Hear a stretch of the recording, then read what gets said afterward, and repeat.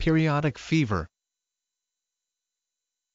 Periodic fever, recurrences of fever that last from a few days to a few weeks and are separated by symptom-free intervals of varying duration. This pattern of fever can be caused by recurrent infection, malignancy or non-infectious inflammatory disorders. Periodic fever that lasts for more than 2 years is rarely due to a malignancy or an infection. Attacks that follow a predictable course with a similar set of symptoms each time usually reflect a non-infectious cause such as, for example, Still's disease, rheumatoid arthritis, typically of juvenile onset but sometimes of adult onset, Crohn's disease, and Behï syndrome. A family history of periodic fever is suggestive of one of the hereditary periodic fever syndromes such as familial Mediterranean fever (FMF), the hyper-IgD syndrome, and the tumor necrosis factor TNF receptor-associated periodic syndrome.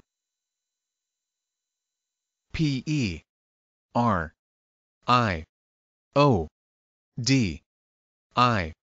C-F-E-V-E-R. Periodic fever.